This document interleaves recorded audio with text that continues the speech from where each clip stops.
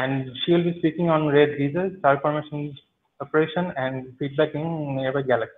So, Namrata, the floor is yours. Please.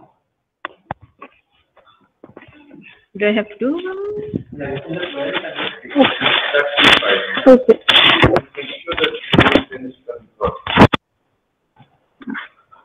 Okay. Can people hear me? Oh, everyone has to mute. Okay. Is it louder than normal? I think it would probably be. Yeah. Okay.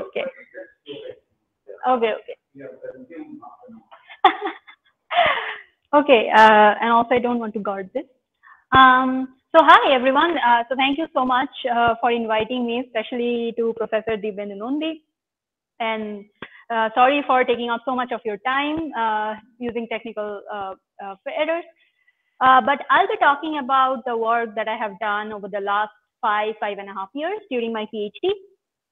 So it's broadly about how galaxies stop forming stars towards the end of their lifetime, and what's the role of the central supermassive black hole in that. And in that context, I will talk about this relatively new but very exciting population of galaxies that we call red geysers. And I'll tell you their story, and I'll tell you how they why they're interesting and how they fit in this global picture of galaxy formation and star formation suppression. Okay, so then we start. We of course have to start by showing you the picture of this most powerful, the biggest telescope in space right now. So I'm talking about the James Webb Space Telescope. And JWST looks at the universe at infrared wavelengths. And this is the first deep image that was taken by Webb, and it's already publicly released. It's actually one of the deepest and the sharpest view of the infrared sky that we have right now. So this was one of the first images that was taken by Webb. And it's already the deepest image that exists. So you can imagine the capability of JWST. And in this, yeah, so you can go up like farther back, much farther than whatever anyone has seen in the infrared wavelength. So yeah, and in this, so this is a patch of the sky surrounding a massive galaxy cluster. So the cluster is called SMACS 0728 something. And in this image, I think the color contrast is not that great, but like you can see there are hundreds of galaxies in this image of different shapes, sizes, morphology. For example, there are spiral galaxies like this one, which looks kind of like disky. And there are also elliptical galaxies like that one, which looks spheroidal in shape.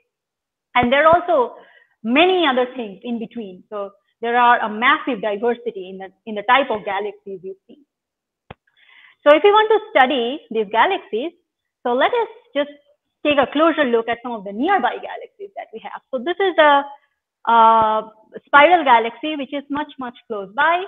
So this incredible picture was taken by the Hubble Space Telescope, which is sometimes called the predecessor of the James Webb, although I don't agree to that. And in this picture, you can see so many details, right? So you can see those, this kind of swirling dust limbs along the spiral arms.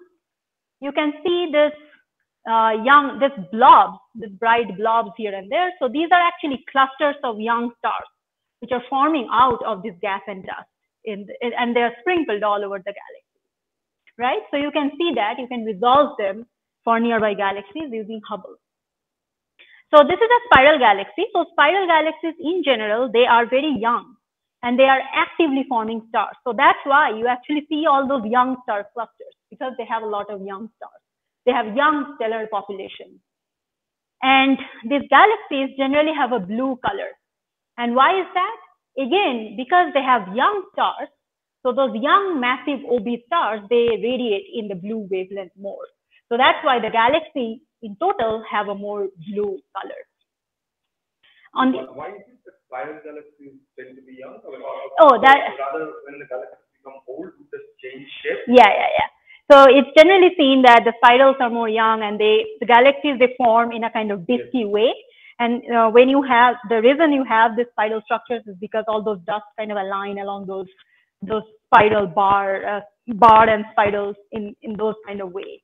So, and then eventually, you encounter mergers and you disrupt the diskiness, and you become more kind of spherical in shape. and you become dispersion dominated. So there are lots of movement in the z direction, so which you don't have when you have young. Yeah, so you know, there is another kind of galaxies, speaking morphologically, so speaking about the shape. So these are elliptical galaxies, which looks mostly spheroidal in shape. And these galaxies are mostly old and evolved systems, and they have very little star formation happening right now. So if you look at the stars of these galaxies, these are mostly old. So these are dominated by old stellar populations. So here you don't see those young star clusters that I was showing you in the spiral galaxies. And these galaxies have a red color, and that is again because they lack young stars. So that's why they lack the blue color, and hence they are kind of more reddish, the galaxies. And these are also sometimes called red galaxies. So you can see that whenever I'm talking about galaxies, I'm talking about how much stars they're forming right now, right? So I'm talking about their star formation. And that's actually one of the basic characteristic feature of a galaxy. How much star it is, how many stars is forming right now? What's their star formation rate? And what depicts how much star formation will happen? That is determined by the amount of gas and dust which is present. So remember, in the spiral galaxies, you have those dust lanes, right? Those spiral dust structures. And you are seeing stars forming out of those dust. So when you have a lot of dust, you also have lots of cold gas. And those cold gas, when the gas is cold, they can't move around much. So they tend to kind of settle down, and they can collapse under self-gravity, and they can eventually trigger fusion and things like that, and they can form stars. So if you have a lot of gas, you will probably have a lot of stars. So there is this correlation here. And that's what happens in spiral galaxies. You see a lot of gas and dust there, so you form a lot of stars. In elliptical galaxies, however, I just told you that they don't have that much star formation, right? So I told you elliptical galaxies are mostly old. They don't form a lot of stars. So initially, people thought that maybe there are no gas there in elliptical galaxies, and that's why you don't form stars. That was the initial thinking. But it turns out that's not the case. So the reason elliptical galaxies don't form stars is the problem is not that they don't have gas. Actually, there have been quite a lot of gas that have been detected in elliptical galaxies, and there have been work from the 90s, 1994, and even before, where people have detected cold gas in elliptical galaxies. Maybe not as much as spiral galaxies have, but still enough, and they could trigger some star formation. So those cold gas can trigger some star formation if they wanted. But however, yeah. So when I'm talking about cold gas, I'm generally talking about, 10 Kelvin gas, like molecular gas. But you can also have slightly lower density, like cool neutral gas or things like that. But in general, we have detected gas, like cold gas, cooler gas in elliptical galaxies, but we still didn't see the star formation that we were looking for. So that is the problem. So if we go about and look for star formation in elliptical galaxies, you would not detect that much, but you detect the cold gas. So what is happening? So you have the fuel for forming stars, but somehow the star formation is not happening in those elliptical galaxies. So everyone understood the problem, right? So this is the basic premise of this study. So these are all, so elliptical galaxies generally dominated by old stars. So they are generally, more older, so they are redder and they are less luminous. Yeah, their luminosity is lower. Like there is a basic difference between those two populations, but the question here is different. The question is that how come you can't form new stars in the elliptical galaxies even though you have the cold gas, you have the fuel. So the cold gas is the fuel for forming stars. So you have the fuel, but somehow you can't start the car. So that's the problem here.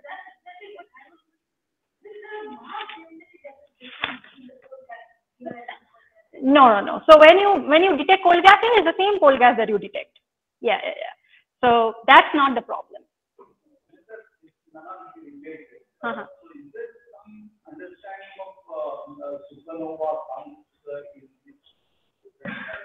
Yeah, so there are supernova effects, right? So I'm going to talk about feedback, and supernova feedback is an important thing. But for elliptical galaxies, ellipticals are generally massive, so they have kind of seen the universe for a long time. So they have been around for a long time. So they are very massive. And if you just have a few supernovas here and there, that would not help to explain why you have so much gas, but you don't have stars, but you don't have new stars, right? So that's what I'm going towards. So I'm going towards feedback. Uh-huh.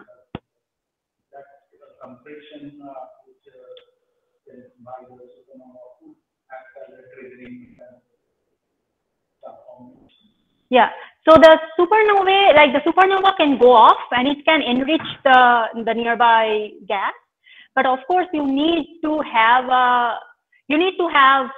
high density gas at some region simultaneously to able to turn on star formation and things like that. But again, here the situation is that you have cold gas detected, but how come you can't form stars in the elliptical galaxies? So are you going to talk about a little bit about the process, physical? Yeah. So not about star formation because we are not talking. Of course, I understand. So as Rajesh pointed out already, you need some perturbation, right? Yeah. So let's say in principle, an infinite gas of same density is also unstable. But in principle, you also do need some trigger in here to start forming, clumping mass. Yeah. Supernova exposures is one of the ways of doing it because you sort of drive a shock wave. Yeah. Then you have some regions where there is enhanced density, which might trigger star formation. Right? Magnetic fields are another physical process which is debated whether it aids star formation or it stops it. So it's not very clear. But because they hold on to plasma and the frozen in, so it does play a role in clumping of magnets. It kind of tries to oppose, right? Yeah. But is there some fundamental difference there between the magnetic distribution in this kind of galaxies and normal star forming galaxies? Or, as Rajesh just pointed out, are there not enough supernova triggers, supernova explosions or things like that? So in this context, so we are not really bothered about the conditions that you need for triggering star formation. So we generally think that when you have the cold gas kind of looking at a similar distribution, similar density, let's say spatially, between a spiral and an elliptical, and you detect the same kind of gas, you would have star formation. Whatever that process is, that would not be different, right? So the conditions, that's what we assume. So here the question is, you seem to have those gas, but why is this gas not forming stars? So I'm not going to the detail of the star formation. I'm kind of going into the question of why you have the fuel, but you cannot have the stars forming. So yeah, those are all very plausible conditions for forming the stars. Yeah. So when I'm talking about cold, I'm talking about similar density gas. Like, yeah. That depends on the interplay between gravity and acoustic waves, right? Right. And that depends on density. Yeah.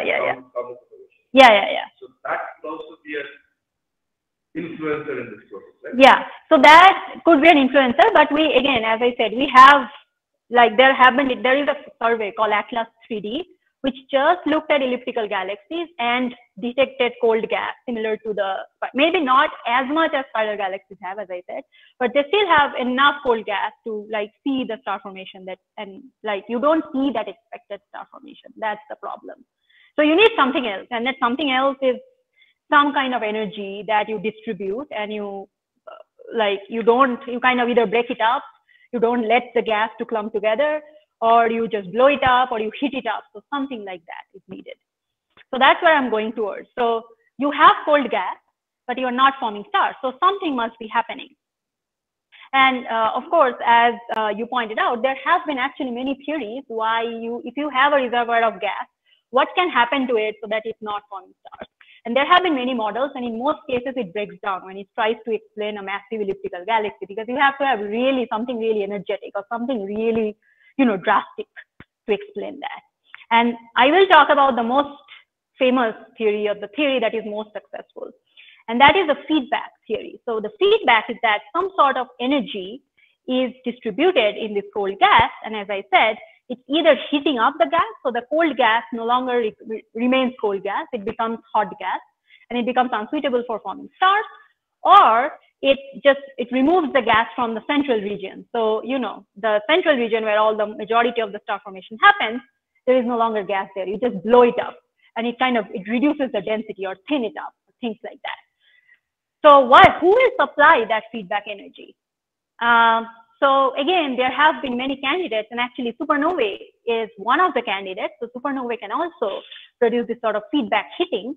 But again, it has not been very successful in explaining the massive elliptical galaxies. So the most celebrated theory and the most famous theory is that the feedback from active galactic nuclei, or AGN. So we all know that all galaxies have a central supermassive black hole, and they accrete mass from the surrounding like that, and sometimes they can turn on and they can drive energy and radiation from the center, and they can be luminous over a large part of the electromagnetic spectrum. So that's when it's called the active galactic nuclei, or AGN. And these AGNs, or these black holes, actually have quite a lot of energy. So the energy they have is 10 to the 61 erg. Yeah. Yes, yes. Yep, yeah. That is what you need, right? You need a theory where you have the energy. You have a lot of energy in the black hole, but it's near the center, and you have to distribute the heat somehow to the whole galaxy. So that was a problem for a long time, and so around 2006, 2007. So the question is now, how is this feedback energy, how is this feedback process happening? So you have, as he said, like you have the energy near the center coming from the black hole. How is this energy transferred to the whole galaxy? So around 2006, 2007, a new theory was implemented in the simulations or the galaxy formation models. They call it the radio or the jet mode AGN feedback. And the goal is the same. You basically heat up the gas, right? Heat up the entire reservoir of the gas. And how do you do that? So this is kind of the basic mechanism that was implemented in the model. So you have, so this is called this jet mode feedback. So this is generally implemented in old galaxies, so which is kind of massive. And you have some gas which is radiatively cooling, or it's already cold, right? So you have some gas there. So some of that gas makes its way into the black hole, and the black hole accretes in an inefficient way. So there's not a lot of gas to begin with, right? But there are still sufficient, right? So that's what I was saying. And some of this gas makes its way into the black hole, and this black hole drives this radio jet. And this jet eventually deposits mechanical energy to the gas. Why do astrophotometers reduce? Yeah, it's generally, yeah, because you generally see these jets in radio because it's driven by the non-thermal synchrotron emission. Yeah, yeah. Yeah.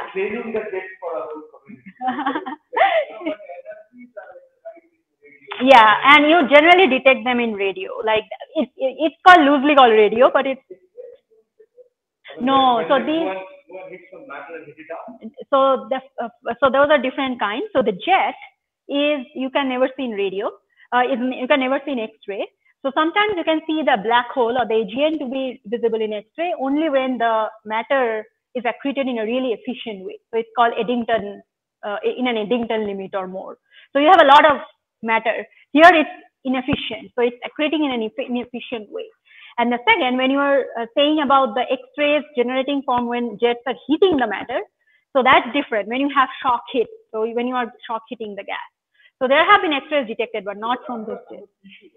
Yeah. Because typically black hole jets would be collimated along the axis of rotation of the black hole, right? It depends. Yes. I mean, so then it's actually very confined along this axis. Yeah. So you would expect whatever heating is happening to be also confined on that. But, yeah. But here you have problem of global distribution there. Yeah. How does that happen? Yeah. So there have been again many theories that and that have been implemented in simulations as well. So what you do is the jet deposits energy to the surroundings, and then the gas there it transfers the heat by shock heating, and then there is also, when you are driving the jet, you are actually creating a cocoon and you are driving the gas in all directions. And you kind of see this kind of shock, like shock heated gas being driven outwards in all directions. So what is the typical, I mean, thermal is a misnomer because you have a lot of different kind of mechanisms here. But what is the average mixing time? Let's just call it a mixing time. What would be the typical mixing time scale of this energy that is being, generated by the jet across the whole global domain? By mixing time scale, do you mean the time in which roughly let's call it the thermal energy gets distributed across the whole cold gas that you have globally? Okay, so this is generally like, yeah, mechanical energy that you are depositing there. It could be thermal, it could be. I don't care about them, but okay. What is the net, like the average mixing time scale of this? Yeah, so the jets actually, they do not stay for a long time. The jets turn on and off. So these are episodic, and sometimes jets are seen to kind of change their angle as well. So that also comes to the picture. And then the jet turning on and off time scale is like several, like 0.1 gigayear, or like roughly. So if you talk about roughly an average time scale, that would be of the same order. That's the jet time scale, right? I'm more interested in what is the time scale for redistributing the energy across the whole spherical domain. So yeah, since you see in this dynamic system like this, physics is really, I think, distilled into the time scale. You can figure that out. That gives you an understanding of how this mechanism works. Over the evolutionary time, evolutionary time scale is very interesting. Right. But when you have like observations, what you have to reconcile is that you have an observation, let's say with a jet, and then you have an observation, let's say with some winds, right? So you have to kind of piece together a puzzle from different. Yeah. So simulations you have like time scale estimates, but here we are kind of trying to piece. Strongly depend on the what you call the density, gas density around the black hole. Gas density around the black hole. It depends on the amount of mass that the black hole has to accrete. So that is something, the Eddington ratio. But it requires enough gas to be around so that conduction orbit. Yeah. Jet and then release the space. Yeah, but in this, like generally you see gas. So that's the thing. You see gas in this galaxy. You see gas, but you don't see the star formation. So that's why you have gas. So in order to drive this outward shocks and outward cocoon shocks. So orientation of galaxy and black hole doesn't matter. Well, like from observations, we can't tell. From theory, there has been some models which have played around with the spin and the black hole orientation. It might work. It might play a role in kind of triggering the jets. Like how will this jet kind of evolve once you have some mass falling in? But once you have the jet, it doesn't really depend. Yeah, it doesn't really depend. Again, from the observational perspective. The energy propagation across the disk and the jet, it just generally doesn't matter. No. Just very close to that for about the right. energy. Exactly. But yeah, like as you can see, like just implementing this model was actually very successful, because when you go and try to compare with observations, some consistency with some scaling relations or things you see in galaxies, they found to be very successful. So implementing this model worked out energetically and also worked out in a sense of just comparing with observations. So this was from 2006. But actually, this type of theory was actually motivated by real observations from galaxy clusters.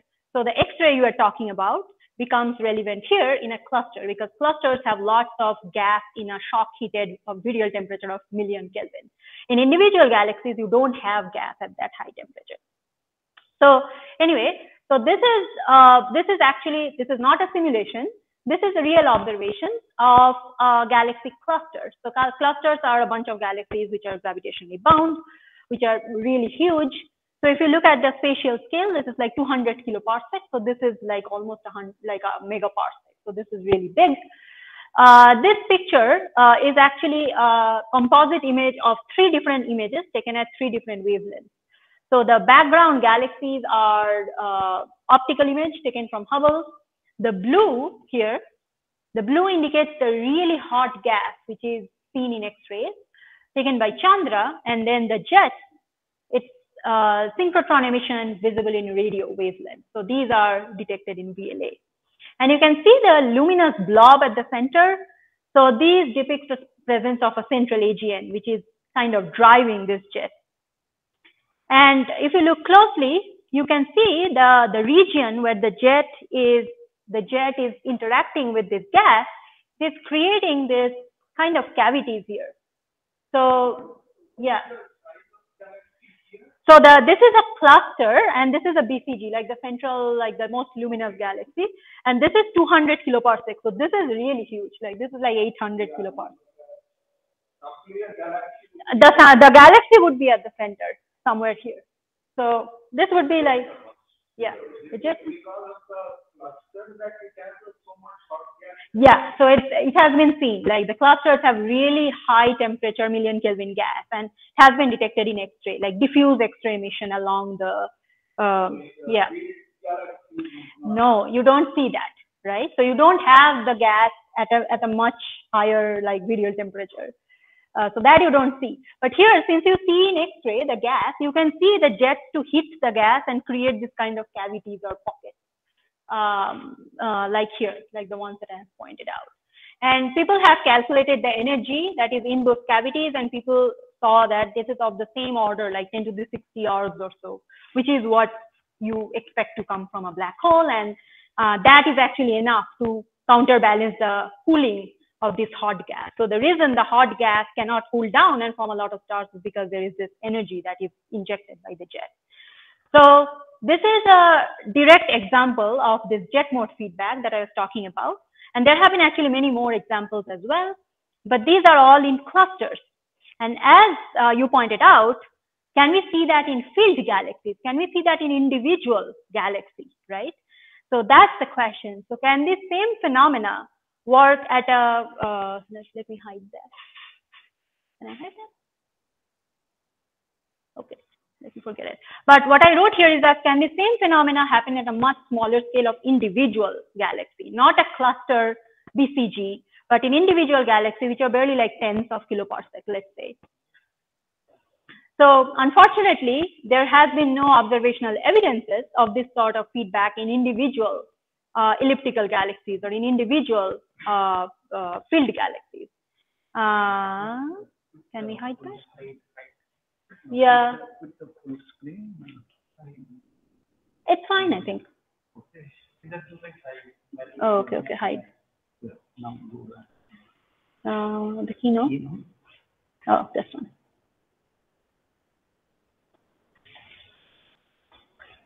Yeah. So unfortunately, there is no observational evidence, as you were asking, in individual galaxies of those radio kind of jet mode feedback. But we still think that once we have an old evolved galaxy, it can have some cold gas floating around. But the reason those cold gas cannot form stars is because something like this is happening.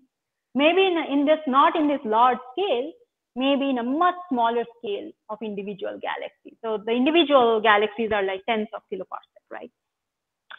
So as you can see, this would be much harder to detect because these would be much smaller in scale, and this would be coming from much lower luminosity AGN. Yeah.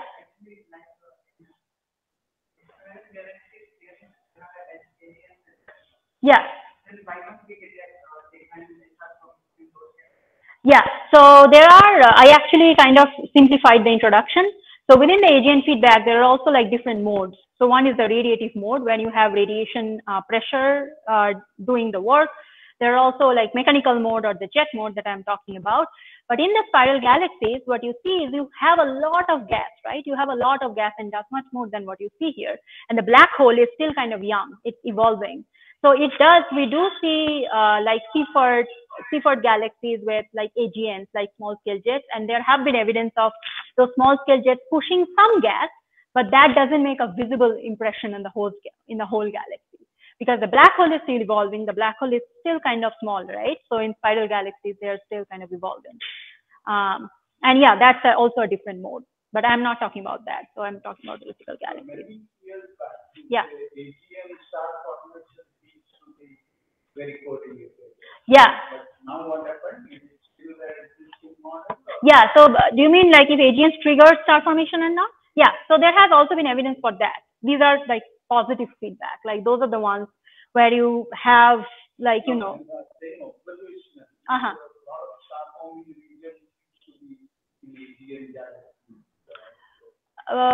Yeah, so that is also seen, like that is seen, but those are again a different population. Those are spirals or young galaxies. I'm talking about old galaxy where you have a much evolved black hole. The black hole mass is more. Yeah, it could also, yeah. So of course you see many more old galaxies close to us, but there have also been evolved elliptical galaxies further out. For example, JWST I think detected an elliptical galaxy like redshift of 5 or things like that. But it has been detected. But anyway, so my question is this feedback, is it responsible for keeping galaxies quenched or keeping galaxies at a low star formation level? We don't know that yet. Of course, we have to find actual observational evidences in this typical each galaxy, right? So you cannot just take a cluster and say, well, feedback works. You have to show that in galaxy scale as well. So that's what we are trying to kind of find observationally. And how do we go about finding them? You generally have to study both the black hole and the host galaxy. And as you can see, figure out the jets, they talk to the gas surrounding the on the host galaxy. So you have to study both the black hole and the gas. So in order to detect and to characterize the AGN and the jets, you need radio, you need optical observations, but you also have to study the multi-phase gas. So you have different temperature gas, you have different density of gas. So there is warm ionized medium, which is at a temperature of, let's say, 10,000 Kelvin. You have cooler medium, there you have cold molecular gas. You have hot gas, which are detected in X-ray. And for each of these different kinds of gas, you need different observational tracers to look, to trace, to see this gas and what is this gas doing. But the main point of this busy slide is that you don't have to read everything that is in there. But the main point is that in order to look for feedback, first you have to study the black hole, the AGN properties, and you also have to study the galaxy gas properties. And you need multi-wavelength observation. So you need radio, you need optical, you need infrared, you also sometimes need X-ray to look at really hot gas. If there is, generally it's none. It's very hard to detect X-ray from individual galaxies, but also sometimes UV. And you kind of need to look at them in a spatially resolved way. So you can see what is happening in different parts of a galaxy. So what is our goal? To kind of just take a step back. Our goal is to find this sort of AGN feedback signatures in typical galaxies, not in clusters, in typical 10 kiloparsec galaxies, in old elliptical galaxies.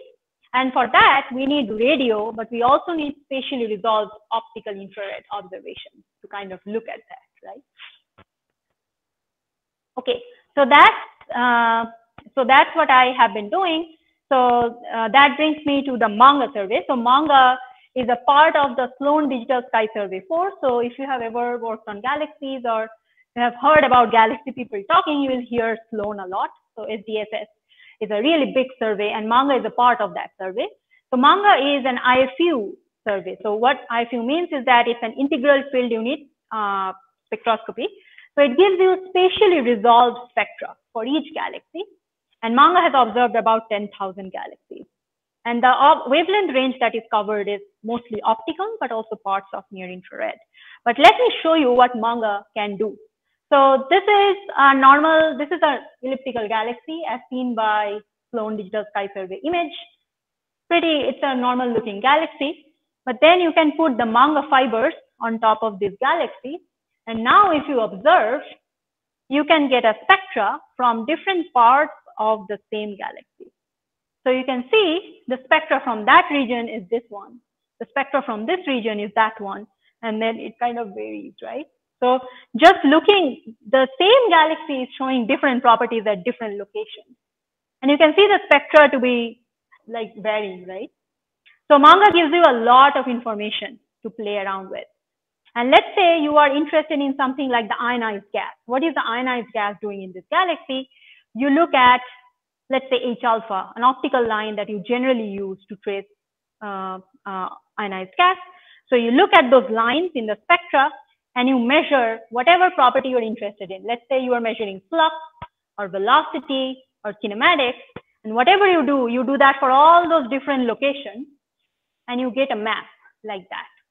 So instead of getting one value from the whole galaxy, you are getting a 2D information, a 2D map of that property. Okay, so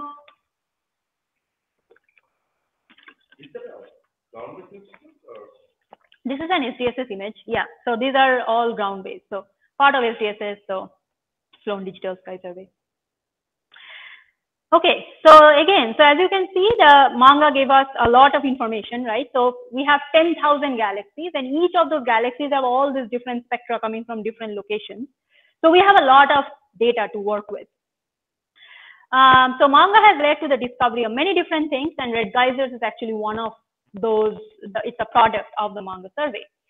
So just to kind of introduce what red geysers are, so this is a very normal looking elliptical galaxy.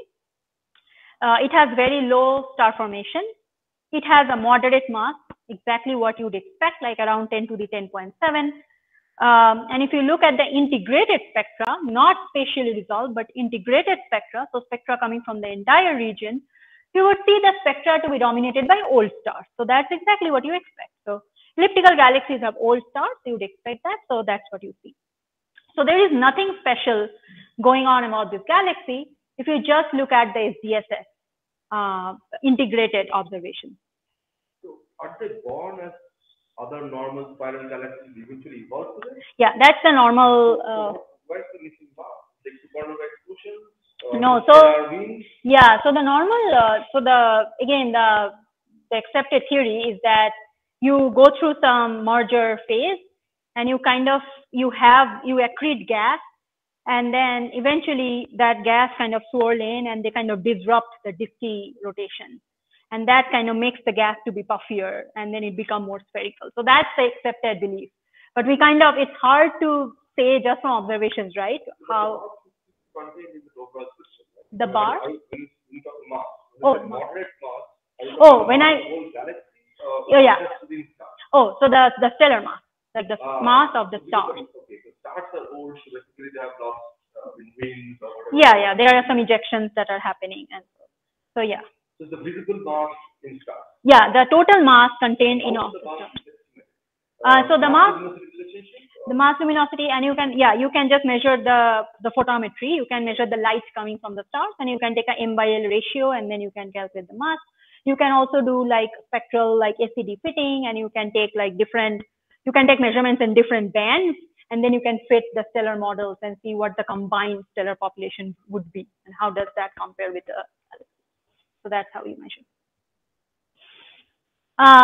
Okay, but so again, this is a very normal looking elliptical galaxy, but the authors of this paper, they actually looked at this galaxy with MaNGA data, and this is what they saw. So here, this is a MaNGA map, as you can see. So this is a spatially resolved distribution of the warm ionized gas as traced by the H alpha emission line. So this is just showing how the warm ionized gas is distributed across the face of that galaxy, right? So is that okay with everyone? Because I know this is not something that you see on a daily basis. It's hard to wrap your mind around.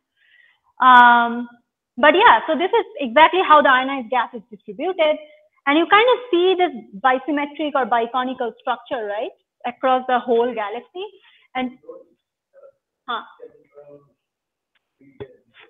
oh no, so the spatial resolution is like 2.5 arcseconds. So you cannot go to parsec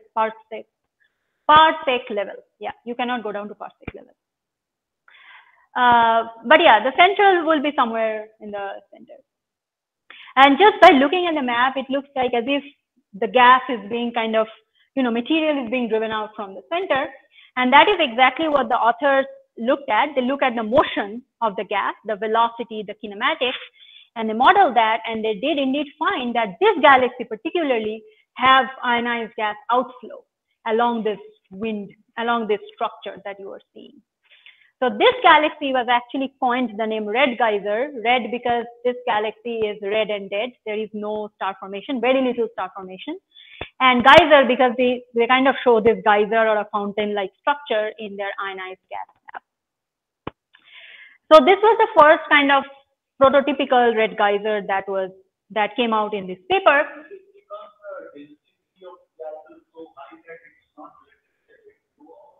So that's actually one of the main, the things that has been discussed. It's called frustrated jets.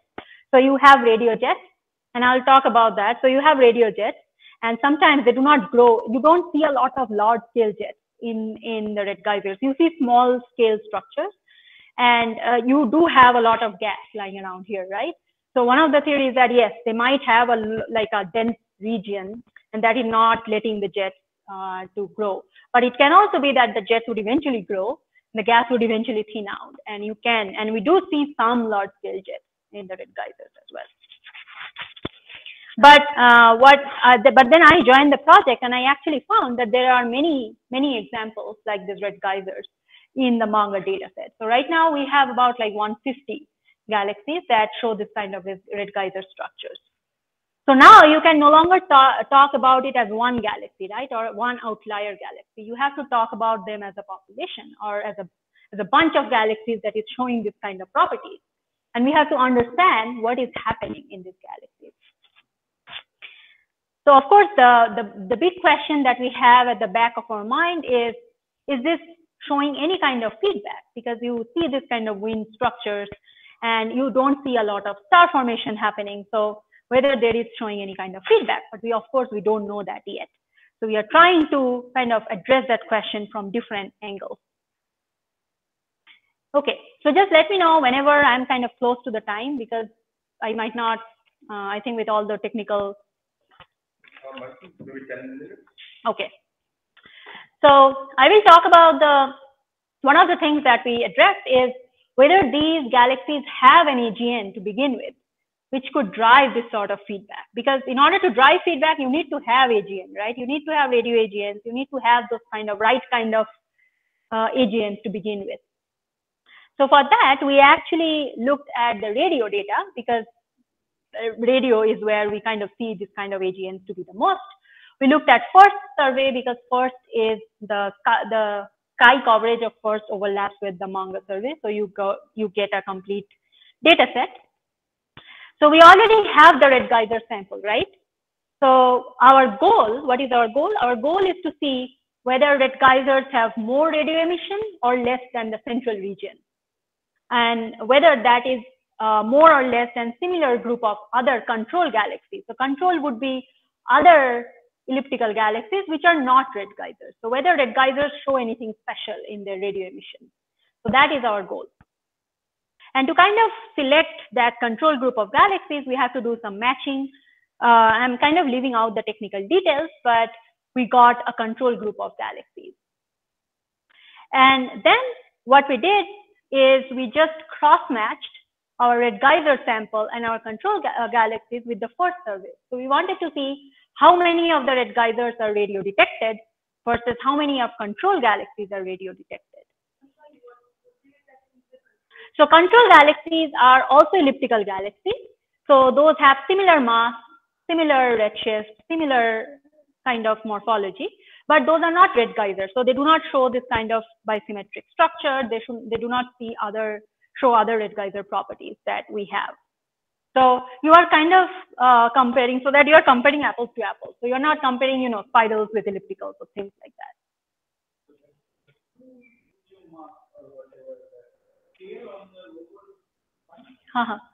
So yeah, so these are actually equivalent width. So this is equivalent width is something very similar to flux. So it's the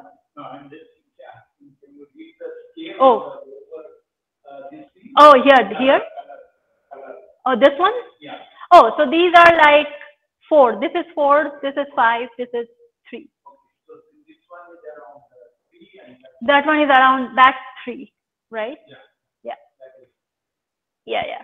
So equivalent is the flux when then you divide by the stellar part. So you only get the emission for the H alpha. So you only get the gas contribution. But anyway, I think I was talking, okay, so I was talking about the radio, right? The radio detection. And I found that about red geysers always show a 3 times higher detection rate than the control. So whatever control galaxy I'm choosing, the radio detection rate is always 3 times lower than the red geyser sample. So red geysers always show more radio detection in the first survey. But of course, that's not enough. There may be many signals which are lying below the detection threshold of this first survey. So the first has a sensitivity of say 1 millijansky, so which is not great. So it's definitely missing out many of the low luminosity signatures. So to get around that, what we did is we are stacking radio images. So what we are trying to do here is, in order to pick out some of the low signals, we are co-adding the radio images of all these red geysers. And we are doing the same for control galaxies, and we are comparing their flux. So here the y-axis is the stacked radio flux. So here again, I'm just repeating. So we are taking the radio images of all the radio of the red geysers, stack that and measure the flux. And we do the same for the control galaxies and see what the total radio flux coming from them. Is it normalized by mass or something? When you compare two different things. No, so when we were selecting, artificially adding them up. So I'm just putting the galaxy, co-adding the images, putting the images on top of each other and measure the combined photometry. Roughly equal number of images? So they have roughly equal mass, because when I selected the control galaxies, yeah, no, so the control galaxies were selected by following the same mass distribution. So that's why we said control. Yeah. So yeah, we stacked and we found that the red points, which is the stacked radio flux for the red geysers, so the y-axis is logarithmic. So the red point is about 4 to 5 times higher than the blue point. But then what if you have a few sources in the red geyser sample which just happen to have really high radio? For example, you have 10 numbers, you are calculating their mean. If 3 of them is really high, your mean will be really high, right? So you might have some bias there. So in the next step, what we did is we kind of removed everything that has a high radio signal, and we just stacked them again. So those are the ones that we call radio non-detection. So the ones which are not that radio bright, which are not individually detected, but we stacked them anyway. And again, we found the signal, and we found the red geysers to have a higher radio flux. So the point of this paper was this. So the red geysers always show enhanced radio flux, and we confirmed that these are coming from the low luminosity AGN in the center. I'm not going into that detail because this will again take up a lot of time. But this paper actually talks about that, like this AGN, this radio emission is coming from the central AGN. And these red geysers, they seem to preferentially host more low luminosity AGNs than similar passive galaxies. And then if you want to look at how exactly this radio emissions look like, so this is what the radio emissions look like. So these are kind of looking at the morphology of all these radio emissions. So here we used a much sensitive and low frequency radio observation called LOFAR. So LOFAR is from an European consortium where they have really sensitive radio observations, much more sensitive than FIRST. And you can see that we see all kinds of radio structures. You can see those compact, you can see those kind of extended structures. And so something is definitely happening here, but we are kind of losing that due to spatial resolution. So here the resolution is like 6 arcseconds. So you're definitely blending. And you are seeing those large scale jets that I was talking about, the radio jets. Here also you see those jets. And here you also see those one-sided things. So you see all kinds of structures here. But after looking at all the radio observations, we actually could see that the red geysers, they seem to be showing more compact. So more kind of central nuclear radio sources than those extended jets. And that's why I was saying that maybe some of these have those kind of small scale jets that cannot grow to those large scales, maybe because of the density of the gas holding them in. I don't have a lot of time, so let me actually skip a lot of this technical details. I have 5 minutes, right? Yeah. So let me actually talk about another observation that I did. Yeah. Yeah. The technical. Okay. So another observation that we did is we basically looked at how do we know that these red geysers actually host wind. So I have been telling you that this red geysers show this kind of ionized wind, but that this observation was kind of focused on how do we know that. So for that, we actually did some modeling and we combined some high resolution observations. So let me skip over many of the things. Let me just tell you that we actually constructed some models. So here we have a toy wind model where you have gas moving in a radially outward direction. And then we also have gas moving in a rotating disk. No, so these are actually toy models where you take a Cartesian grid of points, you put a galaxy with some known density as you have in observations, and you have a field cone where you put gas particles by hand and you throw them in a radially outward direction. And you just want to see how the cone geometry and the rotating geometry, how that affects in your total observed spectra of the galaxy. Right. To kind of get some emission properties. Exactly. Forward modeling. Exactly. So that's exactly what we did. We tried to. So the MHD simulations we tried. So we actually tried isolated galaxy simulations where we took the fire. Are you aware of the fire simulations? So those are large volume zoom in simulations taken from large cosmological simulation, and then they zoom in towards the center with really high resolution. So we took that output and then we put an AGN jet, and then we ionized the material by running cloudy and things like that, and we included magnetic fields, and we have some observations from there. But this is nothing like that. And also, it's very hard to kind of like talk about all this in this short time, so I'm not talking about that at all. But here, the goal is exactly what you said, is to kind of forward model the emission lines, like to see to kind of have something to compare with our observations to our spectra that we are seeing. And one of the fun things that I actually saw is that from winds, you actually always see asymmetric emission lines. Because this is a cone and it's at an angle with you, right? And this cone, when you kind of integrate along the line of sight and you dissect the cone along the volume, you have different volumes of gas that you are integrating over, and you kind of see this emission lines to change. And that's exactly what we saw in our observations. So let me just show you what we actually find using Keck observations. So Keck is a 10-meter telescope, which is really great, and that's a telescope that we have access to from UCSC. And there we actually saw that the emission lines are asymmetric, exactly as we predicted from our models. So that kind of helped us solidify the wind theory. Let me take you to my cool summary slide that I have prepared for my thesis talk. But so this is kind of what we think is happening in red geysers. So if someone asks you what is a red geyser, so red geysers in general, these are elliptical galaxies. They are old galaxies, they have old stars, so that's why you have this kind of orange stars. You have a black hole there. You have a low luminosity AGN. So sometimes they have large scale radio jets, but more often than not, they have smaller scale radio signatures very close to the center. And we see gas being driven out in H alpha. Some of them makes its way out of the galaxy, completely escaping.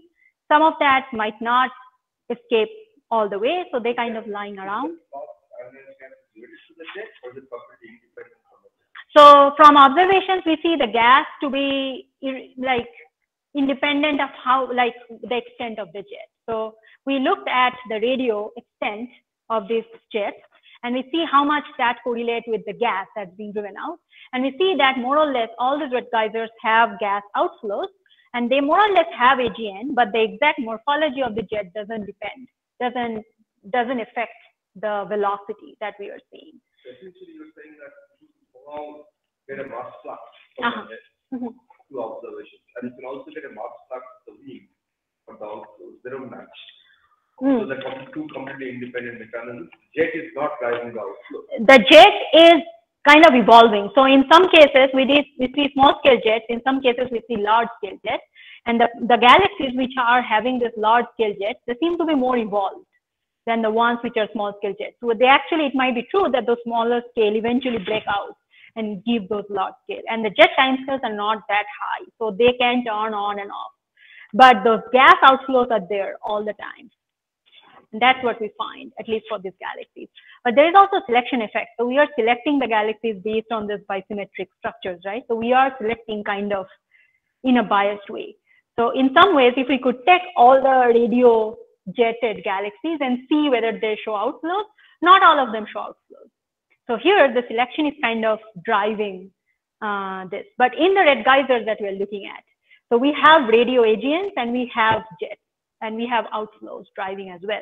And there is another thing that we see that I did not talk about, is we actually also see some cool neutral gas which is inflowing to the galaxy.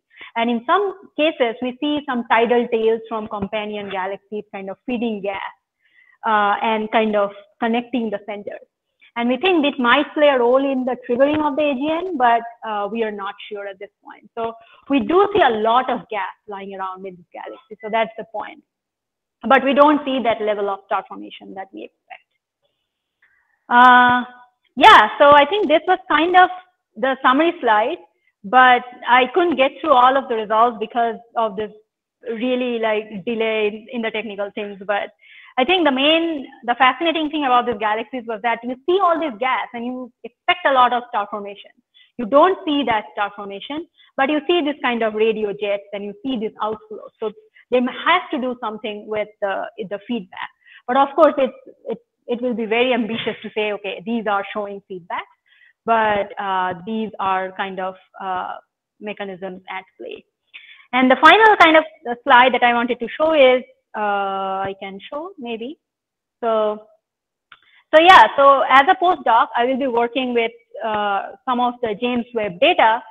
And so one of the things that I will be working on is looking at radio galaxies at really high redshift. So one of the power of this James Webb is that it can see fainter targets at much high redshift. We have spectra from galaxies at redshift of 8.5. So that is just amazing. And we couldn't think about that before.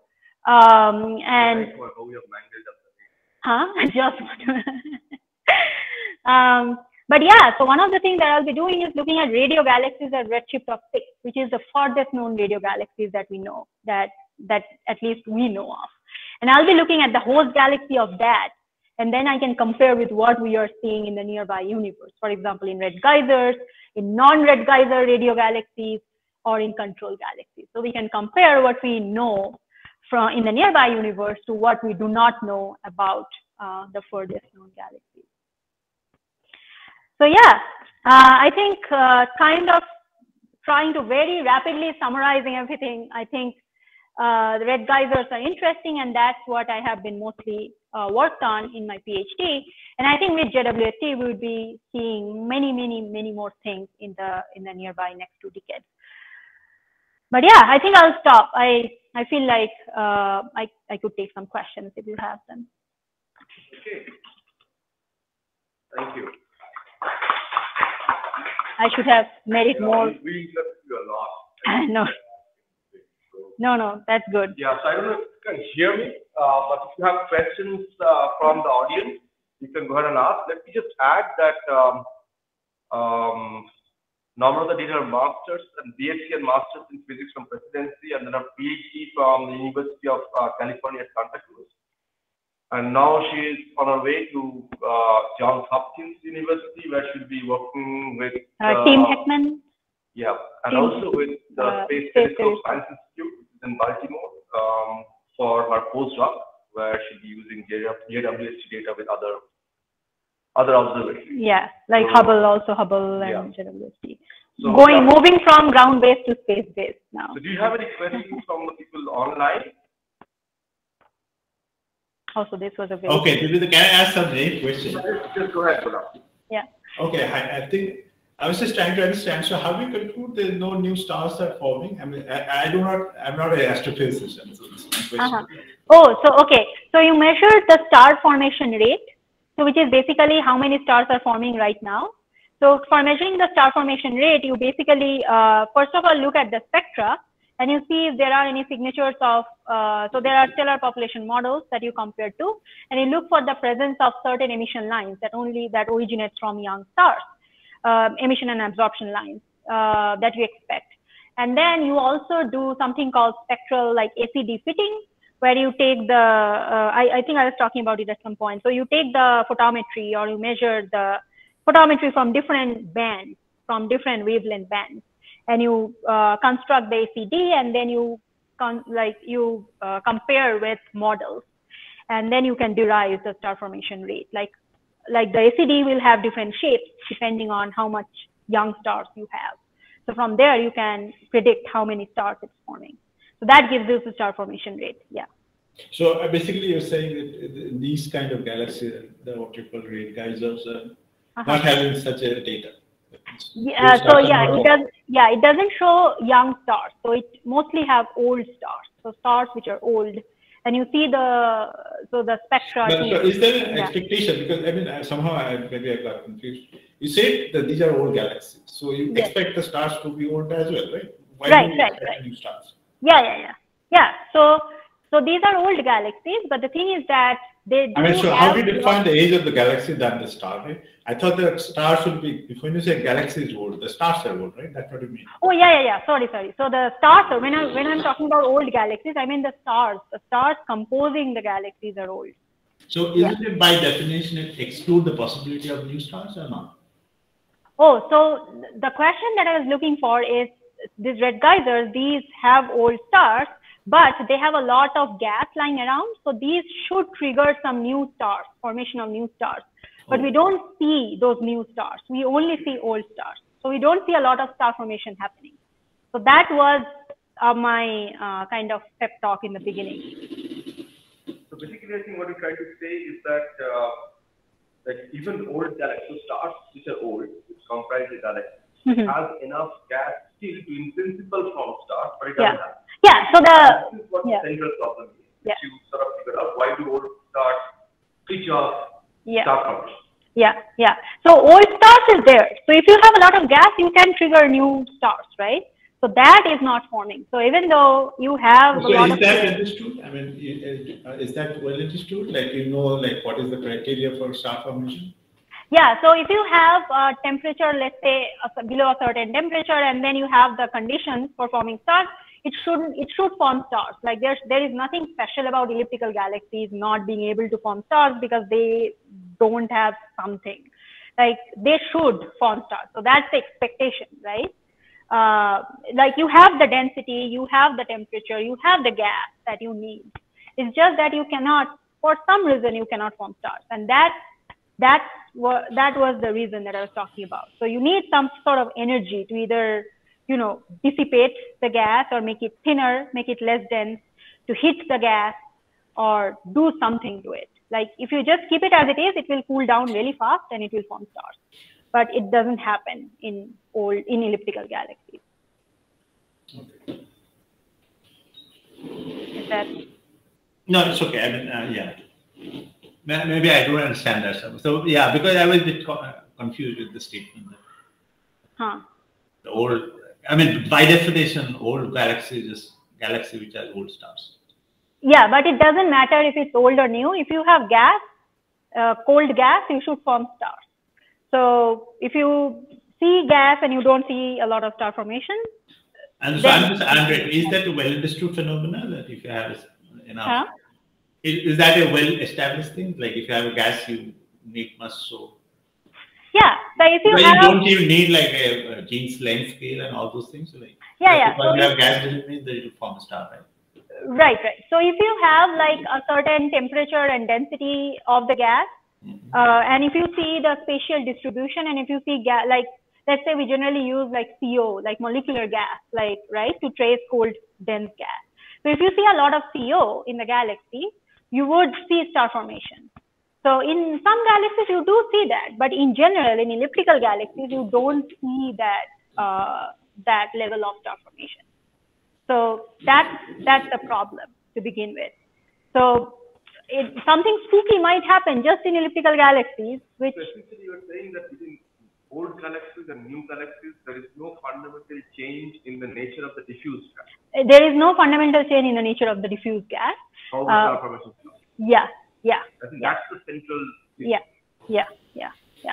So it doesn't matter whether it's old or new, right? So there is no change in the condition of the gas.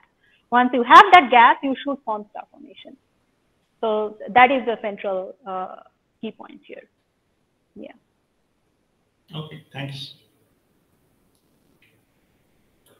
Any more questions from the online audience? Is there any questions in YouTube? I think I saw a few people in YouTube. I don't know if there's any questions or not. In the meantime, is there any questions there?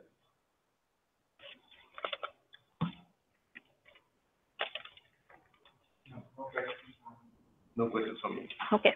All right. Thank you very much, then, everybody. And sorry again for the. I mean, we seem to be habitually having internet issues in the admin building. Today was no different, particularly with new laptops, and even my laptop also has that issue. Mobile connectivity is fine, but there are some serious issues from laptop connectivity. So yeah, Mac was fine. And also our laptop was a Mac laptop. But this Mac